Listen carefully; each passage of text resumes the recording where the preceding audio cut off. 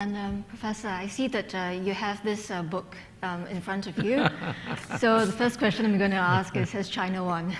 Over to you. First of all, let me thank Sam Sagara for inviting me to this session, and to say, Stefan, I'm not sure whether you can see me. I can see you. I'm looking forward very much to this dialogue with you. And I want to begin, in a sense, by you tried to explain your perspective of the world and how you try to approach this in a detached, objective fashion to try and understand Xi Jinping, to try and understand China. And I would say, in that sense, we are similar. Like you, I don't speak Chinese. And I'm also trying to understand China in a detached, objective fashion. And as you said, you're a child of the Enlightenment. I'm a child of the Enlightenment too. So to apply those values in terms of objectively trying to understand China. And the reason why I wrote this book, Has China Won? It's for a very simple reason, which is that the West is completely misunderstanding China, to put it very simply and bluntly.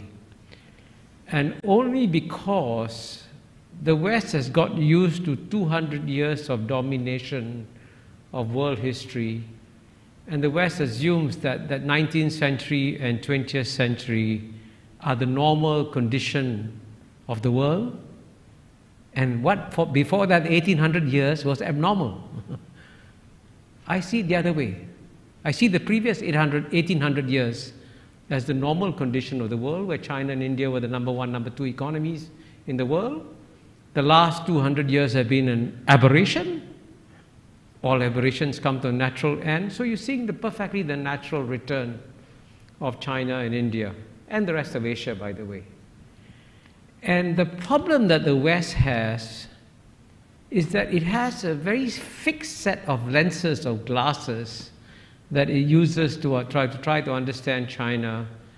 And of course, the Chinese reality will never, ever become like Western reality. And by the way, you know, the West always looks very big. China is just one country. You add up the total population of the West, North America and Europe, you may get maybe 700, 800 million people. China is 1.4 billion people. And so the failure to understand that China must be understood on its own terms is a fundamental mistake. And also it leads to other fundamental misunderstandings. Now I can mention 4 or 5, but let me just mention one as an example. The assumption of the West was that if China succeeded, it could only succeed by becoming a replica of a Western society. I'm not making this up, okay? If you want proof, as you know, one of the most powerful policy makers in the Biden administration today is Kurt Campbell. Go read his essay in Foreign Affairs. And as Kurt Campbell says in his magazine, the essay in Foreign Affairs, hey, all of us Americans thought, very simply, we'll open up China economically.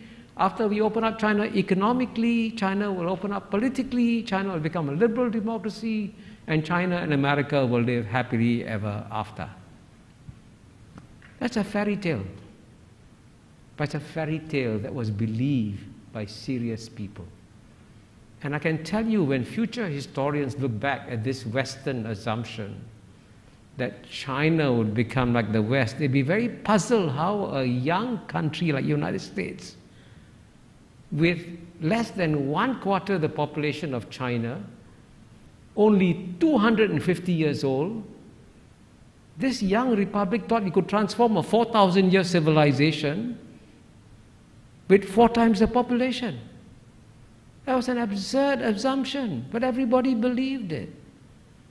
And what is even more shocking is just the simple failure to understand that after having the oldest continuous civilization in the world, the Chinese have worked out their own political history, their own political traditions, their own political culture. And they know what works for China and what doesn't work for China. And a divided two-party system, in their view, I'm not saying it's my view, doesn't work for China. And in the case of China, the history of China teaches them that when you have strong leadership on top, the people benefit. The bottom 50% benefit. And when you have weak, divided leadership on top, the people suffer. Which is why, incidentally, there's a lot of support for strong leadership in China. And if you want proof, Harvard Kennedy School has come up with a study that shows support for the Chinese Communist Party has gone up from 86% in 2003 to 93% in 2016. Why? The Chinese have had the best 40 years of socio-economic development in 4,000 years of Chinese history. At a time when the Chinese people feel strong and self-confident, the West is asking, why don't you change and become like us?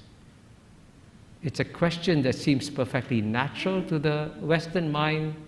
It seems absurd to the Chinese. So these are the sort of fundamental misunderstandings which I tried to change in my writings. The goal at the end of the day is to promote better understanding. And I hope with this dialogue with you, Stefan, we will end up with achieving a better understanding.